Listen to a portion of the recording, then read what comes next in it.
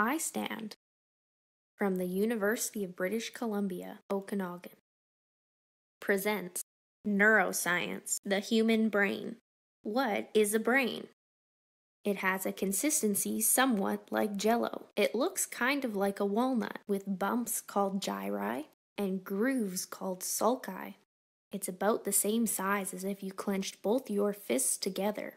And an adult brain only weighs about 3 pounds. Your brain is an important organ protected by your cranium. Your brain is what makes you, you. It contains your personality, stores your memories, and allows you to think. This is the anterior view of your brain. In other words, the front of your brain. Here we have the brain stem, and the spinal cord. They are all part of your central nervous system.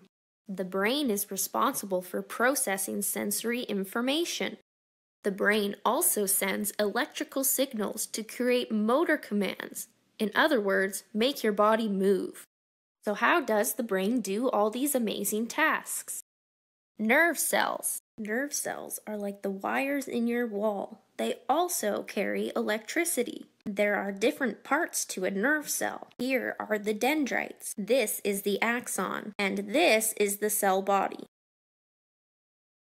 Can you guess how many nerve cells your brain is made of? Approximately 100 billion nerve cells. Remember that nerve cells are what make pathways for the brain to send and receive messages. That is a whole lot of connections.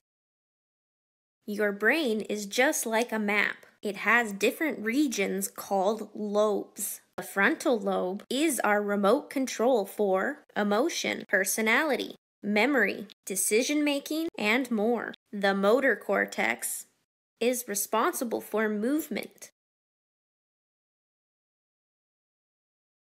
The parietal lobe is our sensory integration center. It helps process things such as sense of touch and pain. The occipital lobe processes and interprets what we see.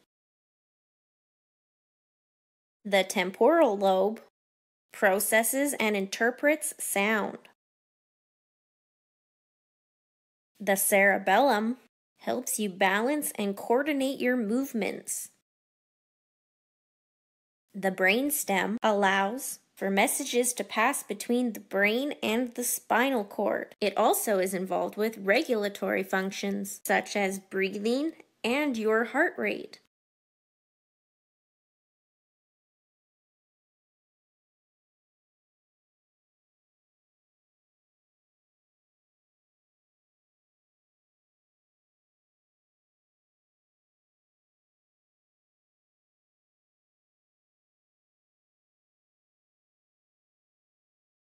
Thank you for joining iSTAND, Neuroscience, the Human Brain.